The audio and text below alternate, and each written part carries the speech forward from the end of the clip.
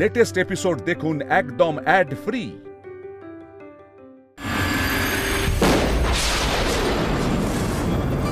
কিসের আওয়াজ হলো এটা? থামি!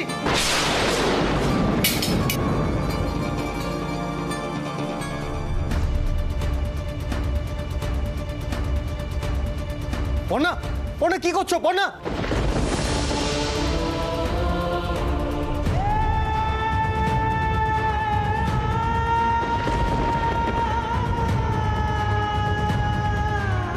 দিদি ভাই,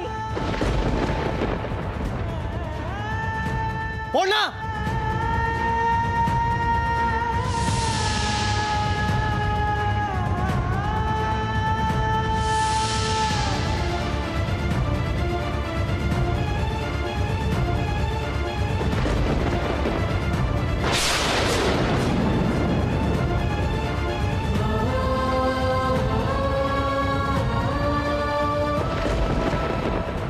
আমি পুলিশকে ফোন করছি, আর বোম স্কোয়াডের লোকরা আসবে, কিন্তু আপনারা এখন কোনো জিনিস ছোবেন না। হ্যাঁ,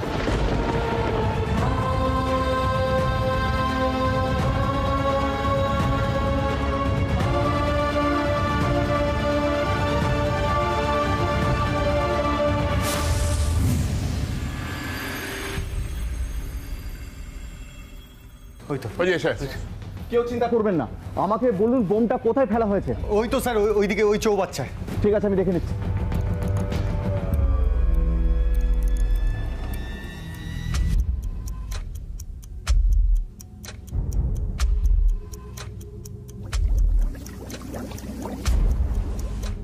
দেখে তো মনে হচ্ছে তাজা বোমা। এক মিনিট, কখন ফেলা হয়েছে জলে? ওই আধ ঘন্টা হবে হয়তো, তাই না? হ্যাঁ স্যার, ওই রকমই হবে।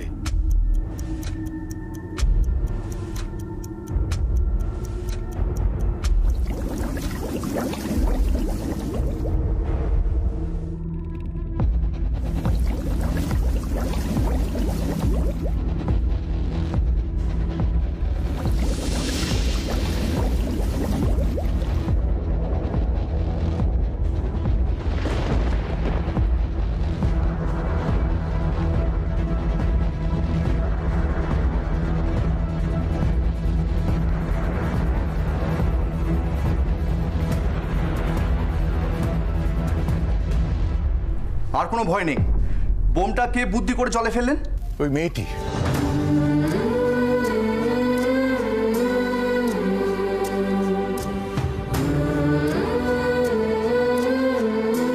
বৌদি ভাইয়ের উপস্থিত বুদ্ধির জন্য বেঁচে গেলাম আমরা, না হলে। চুপ কর, তার আগে জানা দরকার বোমটা কে ফেললো, কেন ফেললো। আমার বৃদ্ধা মায়ের পায়ের কাছে এসে বোমটা পড়েছে, যদি ফেটে যেত কি হতো? হ্যাঁ দেখুন, সেটা তো আমি ঠিক বলতে পারবো না, এক্ষেত্রে পুলিশ তদন্ত করবে। তবে ম্যাডাম, আপনাকে একটা কথা বলতে চাই, আপনি যেভাবে বিপদে ঝাঁপিয়ে পড়েছিলেন, হাতে যদি বোমটা ফেটে যেত তাহলে আপনি কিন্তু স্পটে মারা যেতেন।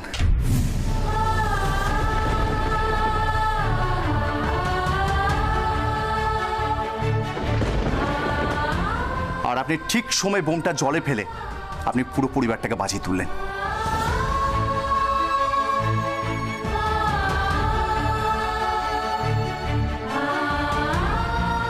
আপনি বোমাটা সিজ করছেন তো? হ্যাঁ স্যার, আমি পরে রিপোর্ট পাঠিয়ে দিচ্ছি।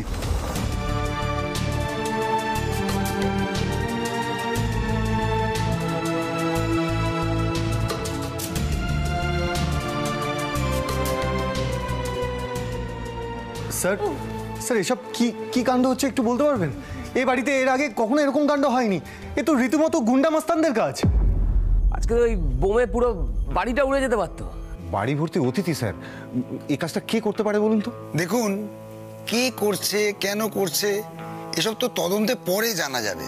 তবে হ্যাঁ, আমার এক্সপিরিয়েন্স থেকে এইটুকুন বলতে পারি, যতদূর সম্ভব এটা ফটিকের কাজ।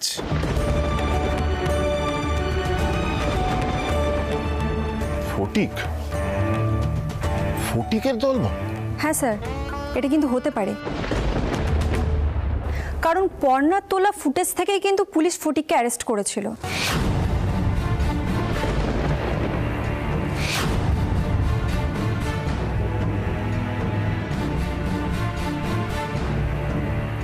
কি যেন ধরা পড়েছে বলছিলেন? জেল পালানো কুখ্যাত অপরাধী ফটিক, ওর কপালের কাটা দাগ, ট্যাটু সমস্ত কিছু তোমার ওই ফুটেজ থেকে ধরা পড়েছে। আমরা তাহলে আছে আসি। আমি বুঝতে পারছি যে আপনারা সবাই অত্যন্ত ভয় পেয়ে গেছেন এবং সেটা খুব স্বাভাবিক। তবে যাওয়ার আগে আমি আপনাদেরকে একটা কথা বলে যাই, সেটা হচ্ছে ফটিক বা ফটিকের দলবল বেশি কিছু করার সাহস কিন্তু পাবে না। তার কারণ পর্ণার সাথে রোজ খবরের মতন একটা মিডিয়া আছে।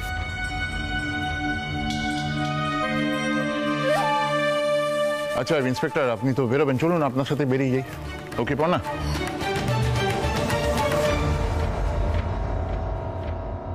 পর্ণা, কি সাংঘাতিক সাহস রে তোর! তুই বোমায় হাত দিলি কি করে? আমি জানি না আমি কাজটা কি করে করলাম রুচি। আমার না তখন বোধ বুদ্ধি সব লোপ পেয়ে গিয়েছিল। আমি খুব ভয় পেয়ে গিয়েছিলাম। ঠাম্মির পায়ের কাছে বোমাটা এসে পড়লো, সেটা দেখে আমার মাথা একদম কাজ করছিল না। শুধু মনে হচ্ছিল যেভাবেই হোক ওই বোমটা আমাকে নিয়ে গিয়ে জলে ফেলতেই হবে। আমি এখনো ভাবতে পারছি না আমি কাজটা কি করে করলাম। আমার না হাত পা এখনো কেমন যেন কাঁপছে, জানিস, শরীরটা খারাপ লাগছে। ঠাম্মি, তুমি ঠিক আছো তো? কি করে এই প্রশ্নটা করছো পর্ণা? হ্যাঁ, এই বয়সে এরকম একটা শখ, ঠাম্মির কি এটা পাওয়ার কথা? আরে এই বাড়িতে এতদিন কোনো বোমাবাজি হয়নি, আজকে কেন হচ্ছে সেটা একবার ভেবে দেখেছো?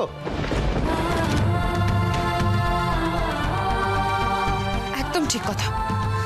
পর্ণার কাজের জন্য আজকে পরিবারের সবাইকে বিপদে পড়তে হচ্ছে। বুকের ভেতরটা না দেখে নিয়ে কেমন হিম হয়ে যাচ্ছে।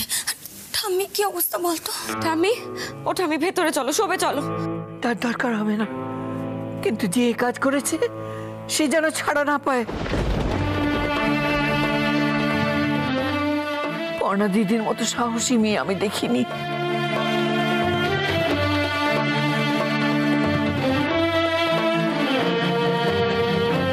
ঠাম্মি ভেতরে চলো। এত বড় কাণ্ড, বৌদি ভাই ঝুঁকিটা না নিলে যে কি হতো। সাবধানে এসো, নিয়ে যা। এসো।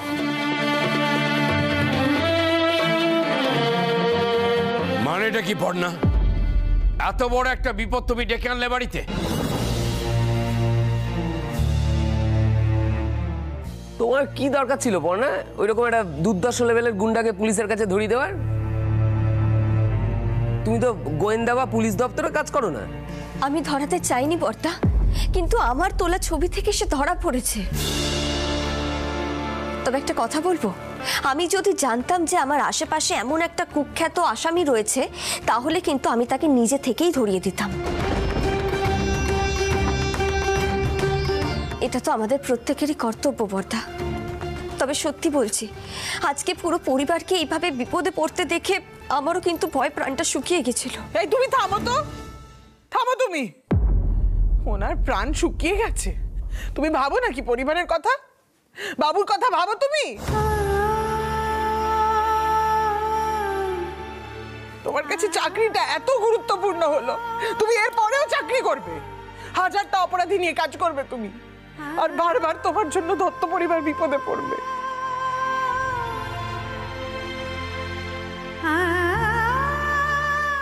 কোনোদিন তোমার উপর প্রতিশোধ নিতে গিয়ে যদি আমার বাবুর উপর কোনো গুন্ডা হামলা করে,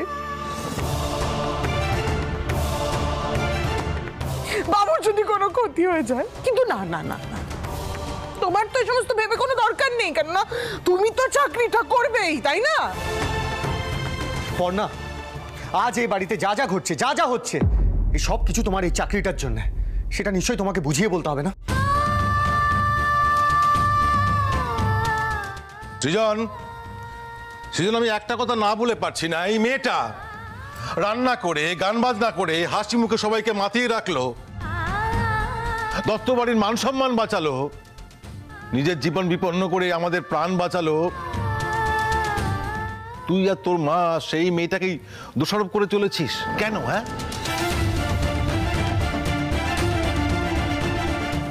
আমার তো মাথাতেই আসে না যে কিভাবে আমরা মেয়েটাকে দোষারোপ করে যাচ্ছি। এই রুচিরা, তুমি এক কাজ করো তো, তুমি যাও এখান থেকে, তোমার বন্ধুকে নিয়ে যাও, ওর বিশ্রামের প্রয়োজন।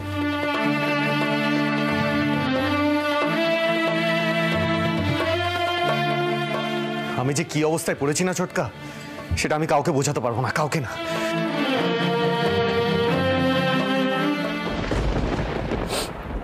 আমি কিন্তু সবাইকে আবারও বলছি,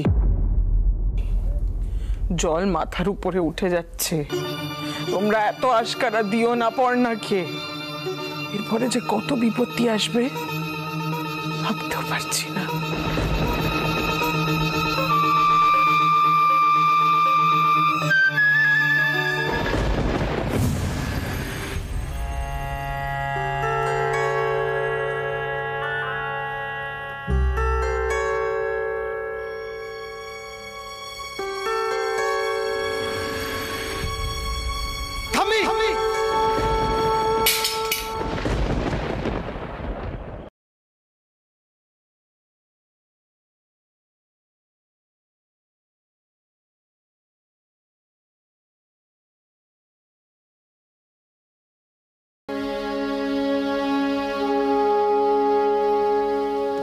বেশি রাত তো হয়নি, 11টা বাজছে।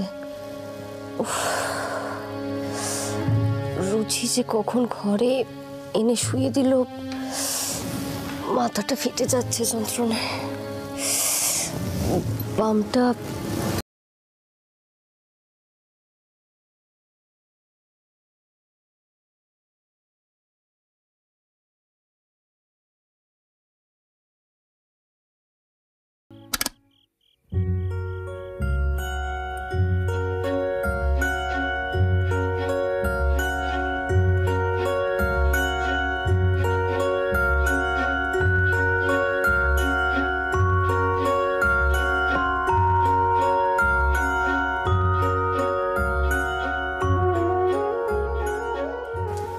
সৃজন, তুমি কোথায় ছিলে?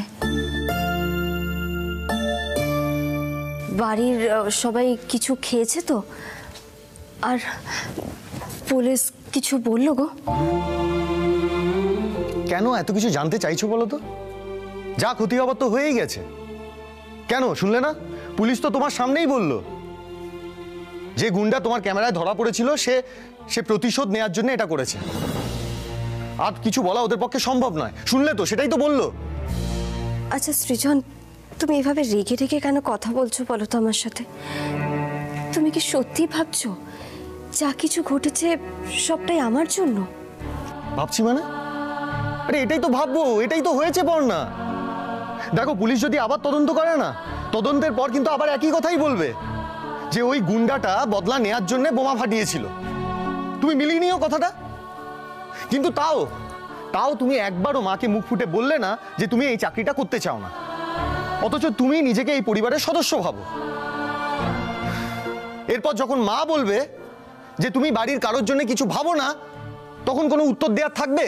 কিছু বলতে পারবো না? তুমি বলো, ভেবেচিন্তে বলো আমাকে। যাকগে, যা ভালো বোঝো করো। এই বিষয়ে আমি আর কিচ্ছু বলবো না, আমি খারাপ হয়ে যাব, আমি জানি। যথেষ্ট হয়েছে।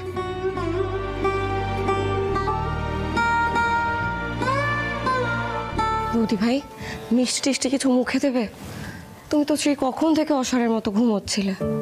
বর্ষা, তোমার দাদা কোথায় গেল গো?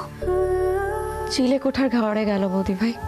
তুমি শোনো, এসব নিয়ে তুমি একদম মন খারাপ করো না তো। তুমি যেভাবে বাঁচালে সকলকে, তারপরেও যে তোমায় কথা শুনতে হচ্ছে, সেটা শুধু এই বাড়ি বলেই কিন্তু না। বর্ষা, আজকে বাড়িতে একটা খুব বিশ্রী কাণ্ড ঘটে গেছে। আমি যে কাজটা করি তার জন্য যদি বাড়ির লোক কিভাবে বিপদে পড়তে হয়, তাহলে আমাকে সেটা নিয়ে দুবার ভাবতে হবে। যাকে আমি এখন কিছু খাবো না গো, তুমি যাও ঘরে গিয়ে শুয়ে পড়ো। তোমার দাদা কিছু খেয়েছে? মা জোর করে দাদাকে খাইয়ে দিয়েছে। এ বাড়িতে না 10টা লোক আছে দাদাকে দেখার জন্য, তুমি ভেবো না। এই সময় তো একটু পাশে থাকতে পারতো সৃজন। আমারও তো ভয়ে বুকটা কাঁপছে এখনো। দুটো কথা তো শোনালো আমাকে, তারপরেও চিলেকোঠায় গিয়ে শোয়ার কি দরকার ছিল? চকু দাদা, বড্ড অপরাধী মনে হচ্ছে নিজেকে, বড্ড খারাপ লাগছে।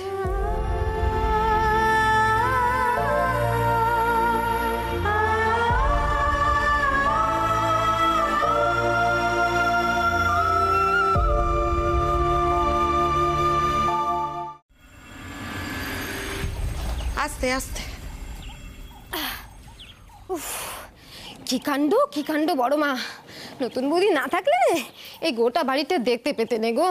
বাবারে, ভয় তো আমার শুনেই সব হাত পা ঠান্ডা হয়ে গেছে। আরে ও ঠিক আছে তো? পড়না ক্ষতি হয়নি তো কিছু? ও জেঠি, তুমি এসে গেছো? হ্যাঁ, মঙ্গলাদের মুখে সব শুনেছো নিশ্চয়? হ্যাঁ শুনেছি। তুমি ঠিক আছে তো মা?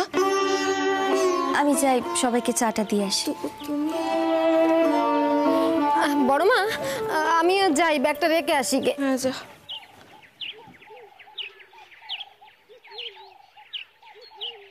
দিদি, আমার দি, কি গো তুমি তো সকাল সকাল এসে গেছো। ভাই কেমন আছে? এমনি সব ভালো আছে, ওই তো বাস স্ট্যান্ডে তুলে দিল, বাসে করে এলাম, এখান থেকে মঙ্গল আমাদের নিয়ে এলো।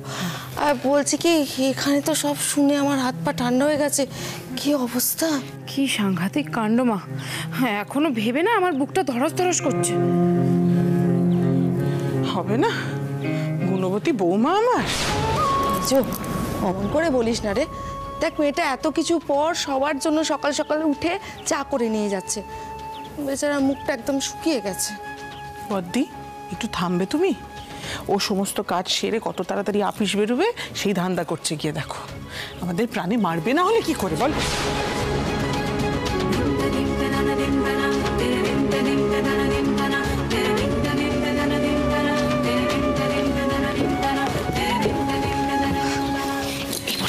শোনো শোনো, বলছি সৃজন পর্ণাকে কিছু বলেছে নাকি? মুখটা কেমন চুপসে গেছে, তুমি কিছু জানো? আমি কি করে জানবো বড় বৌদি? আর তোমরা একটু বৌদি ভাইয়ের দিকটা বোঝো প্লিজ। কালকে দাদা রাগ করে রাতে চিলেকোঠার ঘরে চলে গেল।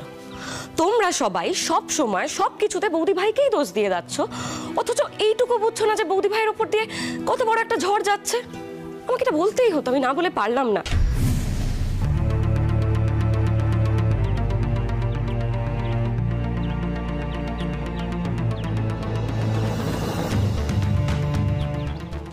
বাবু, তুই কালকে কেন গিয়েছিলি চিলেকোঠার ঘরে শুতে? হ্যাঁ, চনুর ঘরে তো চলে যেতে পারতিস।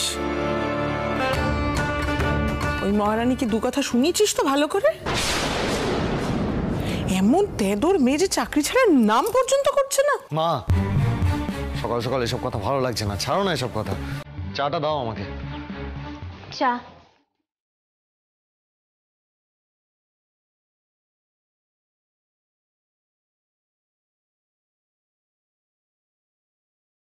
মা বলছি, টিফিন তৈরি হয়ে গেছে, আপনি একবার রান্নাঘরে গিয়ে দেখে নিন সবকিছু ঠিকঠাক আছে কিনা।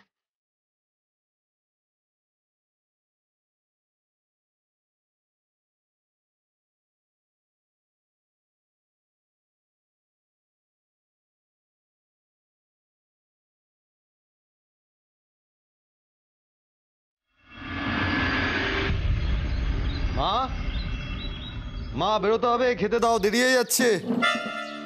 দাঁড়াও সৃজন, আমি দেখছি। দেখলে তো মেজো কাকির শরীরটা কতটা খারাপ করেছিল কালকে, আর তারপর আমাদের বাড়িতে যা যা কাণ্ড ঘটলো কালকে, এক প্রকার সবাই অসুস্থ হয়ে পড়েছে। আমি দেখছি, দাঁড়াও।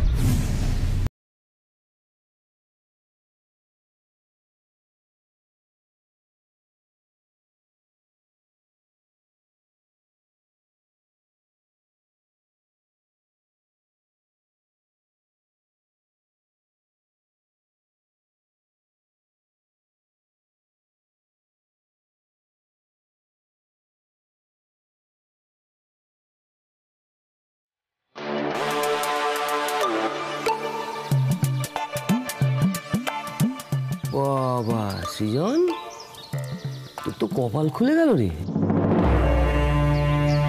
তোর বউ নিজে অফিসের জন্য তৈরি নয়, তোর জন্য অফিসের ভাত নিয়ে এলো। কি ব্যাপার বলতো?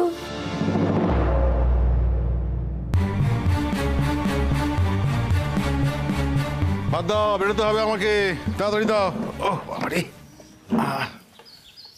কি ব্যাপার পড়না, তুমি রেডি হওনি? অফিস যাবে না নাকি অফিস ছুটি নিয়েছো? না বাবা, ছুটি নিইনি, আমি চাকরিটা ছেড়ে দিচ্ছি।